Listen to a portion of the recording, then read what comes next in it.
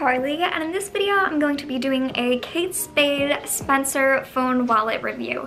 I am so excited to show you guys my Kate Spade wallet, and without further ado, let's get straight on into this review.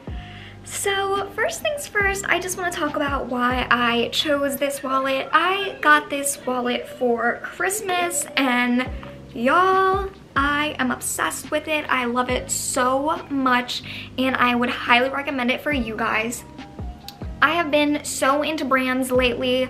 I have a Michael Kors purse, a Chanel bag, and a Louis Vuitton, and now I would like to spread my horizon when it comes to brands, so I threw in the Kate Spade, and y'all, so high quality, so amazing, so let's get into it. So to start off, this bag is made out of Saffiano leather, which is so great. It's genuine leather. And in the inside, it has the Kate Spade flower lining, which is so cute. I love every touch of it. And it also has a phone wallet with a snap closure. And I love that because it actually fits your phone. And that's actually one of the reasons I wanted this wallet, is because I can just throw my phone in it. So if I go to like a dance or a club or something like that, I can just throw my phone into the wallet itself and I don't have to bring a super large bag. There's also a zipper pocket, which I find so convenient because I actually put my vaccine card in there as well as my business cards.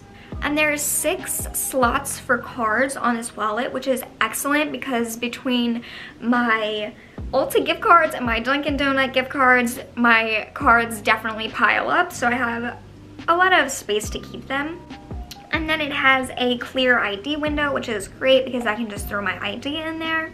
And then of course it has the pin mount logo. It says Kate Spade New York, super cute. And it also has an optional wristlet attachment strap that you can actually take off if you want to. And just in case you were wondering, I'll add the dimensions of this wallet on the screen. Y'all, overall, I love this wallet, and I got mine in the color warm beige - black.